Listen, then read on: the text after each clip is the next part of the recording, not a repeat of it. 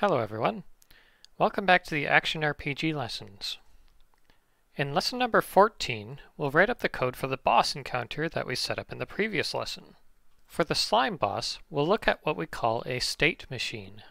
A state machine describes an object that acts differently based on the state that it's in. For instance, if our slime boss is undamaged, he's going to simply stand still. But once the player damages him, he'll start moving around, making it harder to hit him. We control a state machine using a variable. You can use almost any variable you like, and for this one we're going to use a string. Inside the slime boss start, let's add a state string. So I write self.state equals waiting. That's going to be the first state he starts in. Now you can call this variable anything you like, just like before, but I think state says it well enough. We're also going to add 4 more variables to control other aspects of him. The first is going to be his health. He's going to start with 4 health. He's going to hide when he gets hit, so I'm going to add a hide timer to control how long he hides for. He's going to move back and forth to the left and right. So I'm going to have a boolean here to control whether he's moving left or right, saying moving right equals false. If you want him to move right at the beginning, you can set it to true. That part's up to you. He's also going to have a speed variable. The more damage he takes, the faster he's going to move, making it harder to hit him. Inside the loop, let's set up all the states. The first state is going to be waiting. So I'm going to say if self.state is equal to waiting. This is very similar to how we set up our directions for our other enemies. Now instead of coding inside here, what I'm going to do is set up the other if statements as well. So if self.state is equal to damaged, so when he gets hit by an attack, and if self.state is equal to moving, so after he's recovered from an attack and he's moving back and forth. And finally, if self.state is equal to dead, meaning he's been defeated. Now if you try to play your game right now, you're going to get an error because we haven't actually finished these if statements. They don't have an effect yet. I'm going to walk you through the logic of each state, and then we'll test it out. In the waiting state, the boss is not going to move. He's just going to sit there, being an easy target for the player. Now if he collides with an arrow shot by the player, well, that's when the boss encounter actually starts. And we'll introduce it by making him hide after he gets hit by that first arrow. In order to see if he collides with it, we need to do a collision check. So we need to say if get collision between self and arrow. Well, first, let's destroy the arrow. So we need to say this arrow is equal to that same collision check between self and arrow. I'm going to increase the size of my code section here, and I'm just going to destroy the arrow right away.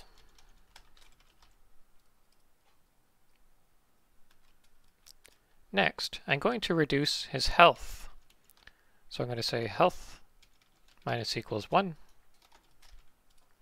And we're going to do a cool visual component here. We're going to change his sprite to be the hurt sprite. So I'm going to say self.sprite equals sprite, and we named it slime boss hurt.png. Next, I'm going to set the hide timer to control how long he hides. I'm going to say self.hidetimer equals 600. That'll be about 10 seconds. The final thing we want to do is set the state to be damaged, so it'll go into that other state section. And now since the state is not waiting, we're now looking at this if statement. Inside that damage state is where the slime boss is going to be hiding. In order to make him hide, we're going to move him down behind that swamp. First, let's count down that hide timer. So as soon as we reach the damage state, we're going to be counting down from 600. Next, we want to move the boss down below the swamp, so we need to decrease his Y. But we don't want to move him down too far, and I'll explain that in SketchPad here. So when the boss is damaged, he's going to sink below the swamp. And we want to stop him once he's no longer visible, right here. If we don't check for that, he's going to keep moving down and down and down and down off the screen. And it might be hard to get him back on the screen. So once he reaches this point, we need to tell him to stop going down and stay there. So first, we need to check if that hide timer has run out yet. If it's greater than 0, that means he still wants to hide, and he's going to stay down there. Next, we're going to check if his self.y is greater than 50. If so, that's when we want to move him down. So we're going to say self.y minus equals 5. Now once the hide timer has run out, we need to do 2 more steps. First, we need to bring him back up, and then we need to tell him to go to the moving state. To do this, I need to teach you a new keyword. The next step is going to use an else if.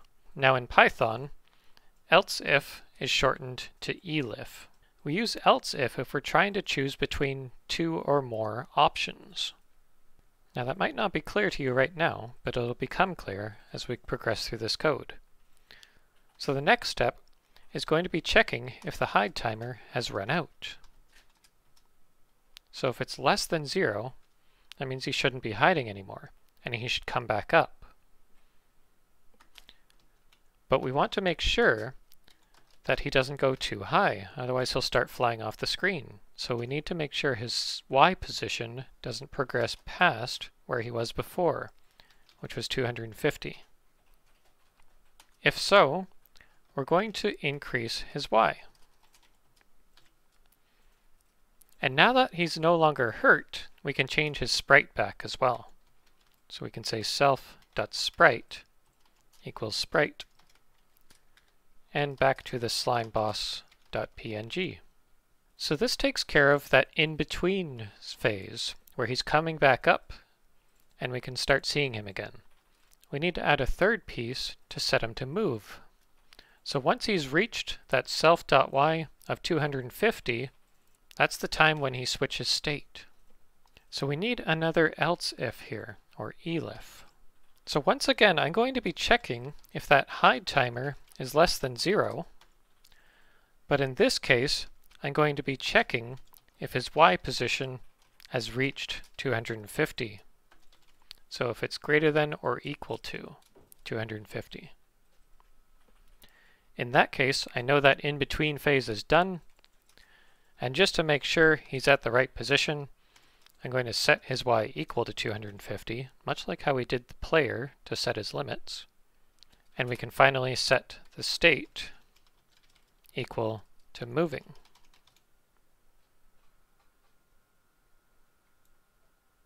Alright, so what happens if he's moving? Well, first we want to check if he's moving right or not, and then change his position by the speed. So we'll say if moving right is equal to true,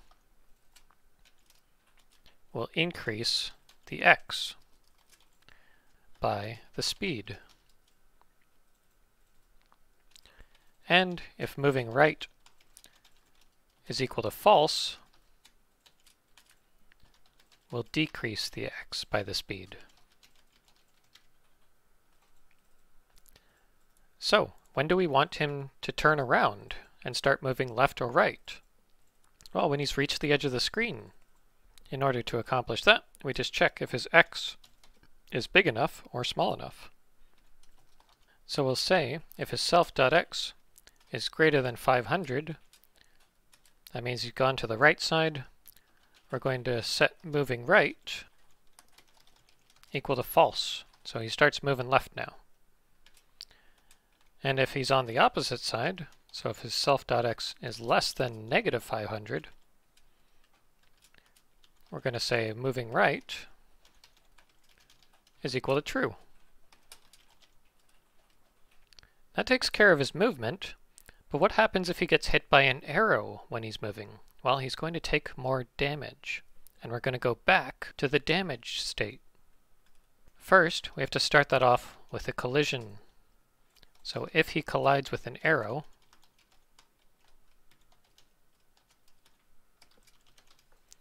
once again, we're going to destroy the arrow, so we need to write that same collision check. This arrow equals get collision between self and arrow, and we're going to destroy it.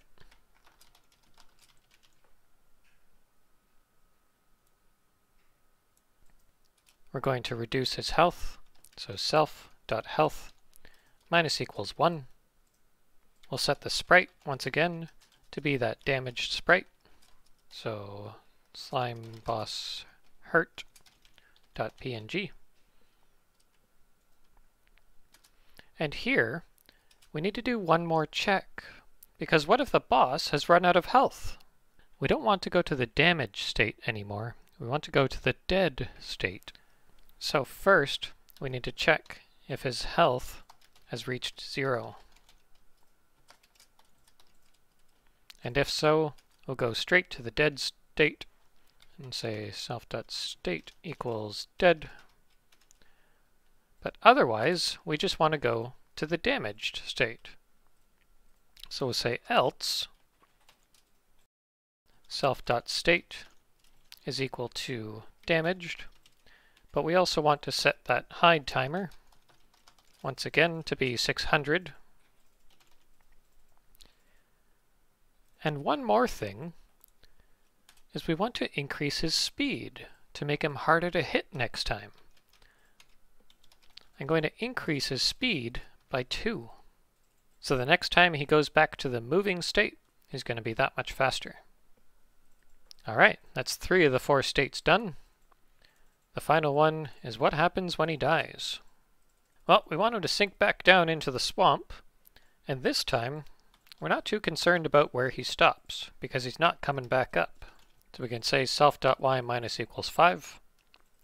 And just as a test message for ourselves, which we'll expand upon later, if his y reaches 0, we can do a print and say, you won. And then destroy the slime boss. I'm sure you want to test this, and I do too. So, give ourselves the equipment, so we'll get a sword, we'll get a bow, and we'll give ourselves 30 arrows, and let's see what happens. If I go up to the boss room and shoot an arrow at him, oh, I get an error. Let's go and fix that. So hide timer is not defined on line 19. I think I just forgot a self somewhere. Here we are. So in each if and else if here, I forgot to add the self dot in front of hide timer. Make sure you add those as well. And I see now I forgot to do the same thing for the moving right. So fix those too. I'll do another check, make sure everything's in order. I think so. Let's try it out again. If I shoot him with a bow, there, he hides. And after about 10 seconds, he should come back, and he'll start moving once he does. There he is, and look at him go. If I shoot him with another arrow, he'll hide for another 10 seconds, and when he comes back, he's going to be faster.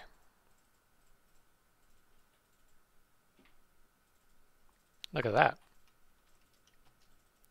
It's much harder to hit him with an arrow now because you have to plan to where he's going to be. Okay. When he comes back, he's going to be as fast as he's going to get, but he only has 1 health left. There he is. Oh.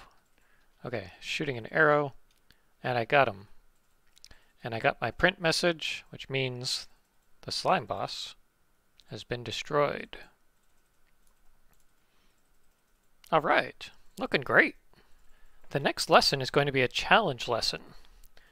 We're going to improve our boss encounter even further and make it a bit more challenging. I'm going to explain the tasks needed for that, and you'll code them. I'll see you there.